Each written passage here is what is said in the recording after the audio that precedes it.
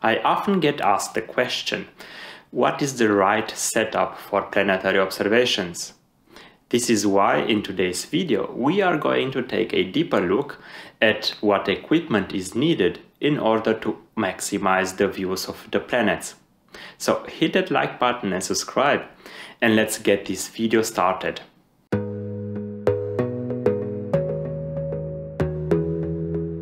Hi, I'm Bogdan Damian and welcome to VD Observatory. Let's start by looking at telescopes.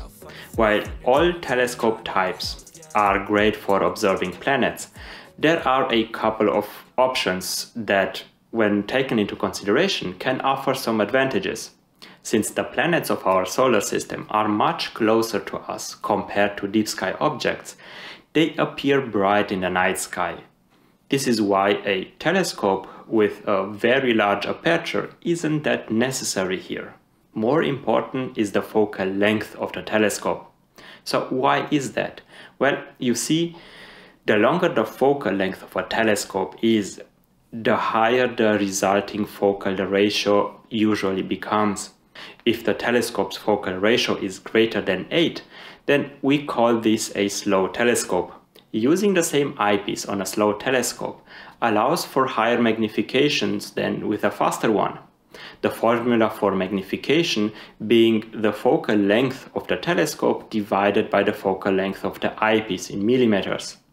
This is why slower telescopes help achieve higher magnifications much more easily than faster ones. Another thing to take into consideration is that telescopes with a long focal length also have a narrower field of view. While this might pose a problem for wider targets like deep sky objects, it isn't a problem for planetary observations since planets appear small in the field of view anyway. Besides the focal length, the quality of the optics is also very important. That is why refractors with high-quality lenses and obstruction-free optical tubes can offer very sharp and contrast-rich views with little to no aberrations. Here, apochromatic refractor telescopes lead the way for refractors when it comes to image quality. But arguably, the best tool for observing planets are Maksutov Cassegrain telescopes. Their compact size, even longer focal length, and high-quality corrector lenses can offer exceptionally sharp, contrast-rich and aberration-free views whilst being more affordable than premium apochromatic telescopes when you compare telescopes with the same aperture.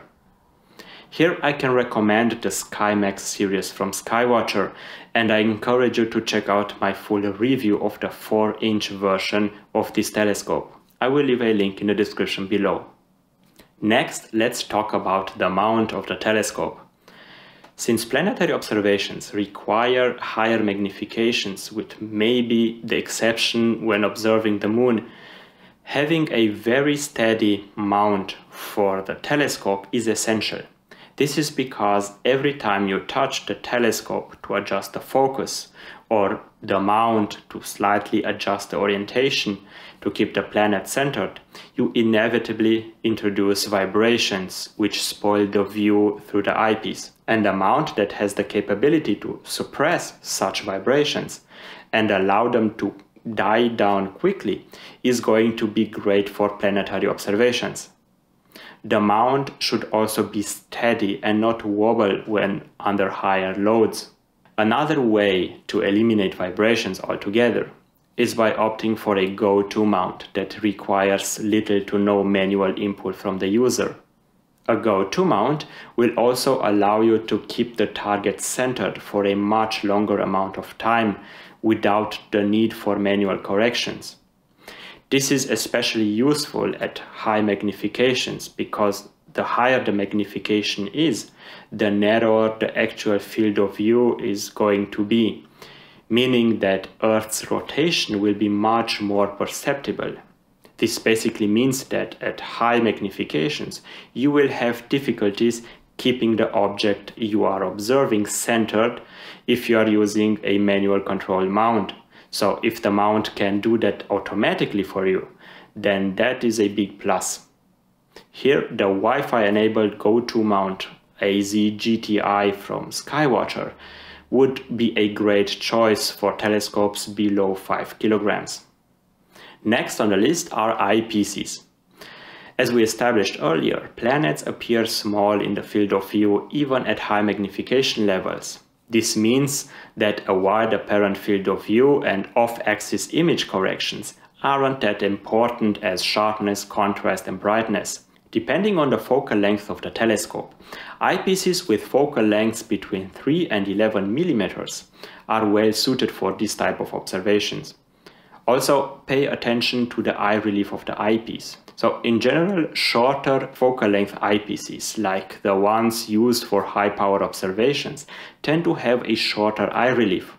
Here a value above 15 millimeters is desirable, especially if you wear glasses like myself. Also, you want eyepieces with fully multi-coated lenses to reduce unwanted light scattering and other aberrations.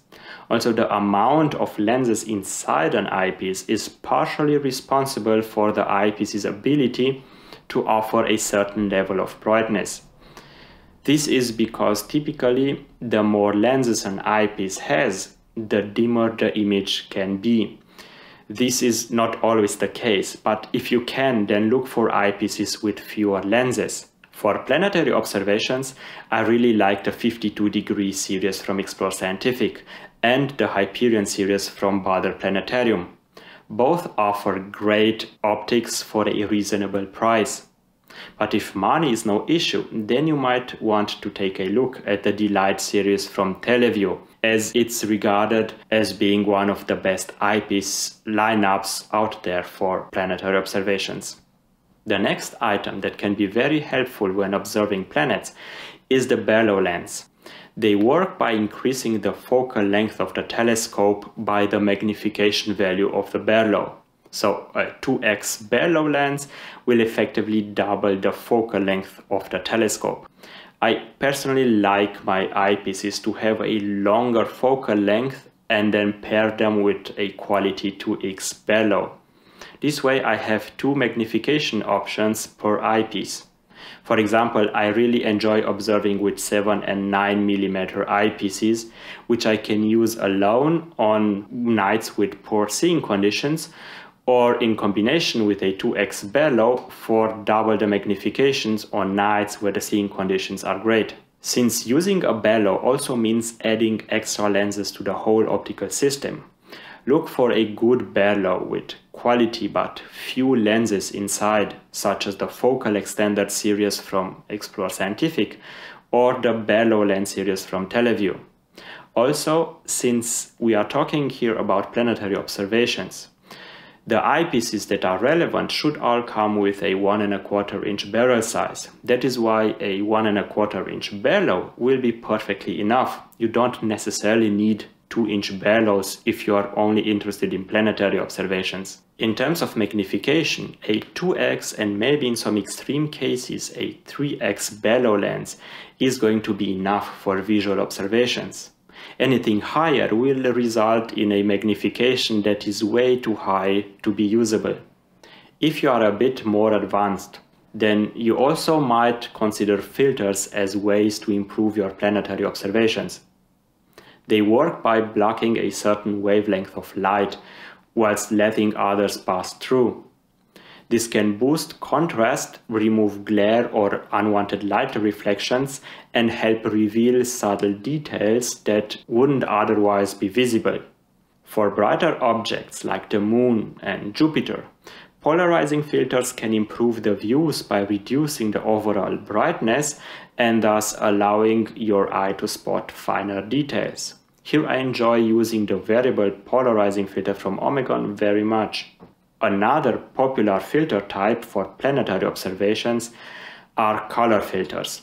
They work by blocking specific wavelengths of light, enabling you to see planets with less color information but with better contrast. For example, using a light blue filter on Jupiter will better bring out the reds in the planet's cloud bands. You can also combine two filters by simply stacking them before attaching them to the eyepiece. This way you can create combinations that can better fit a specific observing situation. In the case of color filters, it's best to just get a set, since these aren't that expensive and you can try out for yourself to see which ones and which combinations you like the most. These color filters also have a standardized labeling system called the Rutten number system. For example, the light blue filter for observing Jupiter that I was mentioning before has the Rutten number of 80A. I will leave a link in the description below to a nice overview of the Rutten number system. The ultimate equipment piece for planetary observations is perhaps the Binoviewer. It works by splitting the light captured by the telescope into two separate beams. These are then directed to two separate and ideally identical eyepieces. This means that a bino will allow its user to observe with both eyes instead of only one, thus allowing for a significantly better viewing experience. Not only that the eyes can focus better, but the perceived brightness and contrast is also much better. And then there is the fact that when using both eyes, the strain on them is considerably lower, allowing for longer and more comfortable viewing experiences. The major downside, however, of a Binoviewer is the cost it involves. Not only that the device is expensive, but you also need two identical eyepieces instead of only one. And depending on how many eyepieces you are planning to use with a bino, this can get expensive very fast. But if money isn't an issue, a Binoviewer is going to make more of a difference than almost any eyepiece you could get. So this was an overview for astronomy equipment that I believe can have a significant impact on planetary observations. This list certainly isn't complete, and I'm sure you can think of other items that might be beneficial for this purpose. So it should be viewed as a starting point for when you're building your setup for planetary observations. Alright, that's been it. I hope you enjoyed this video. If you did, please like and subscribe. If you have questions or feedback, then please leave a comment and I will get back to you. Thanks for watching and catch you guys in the next video.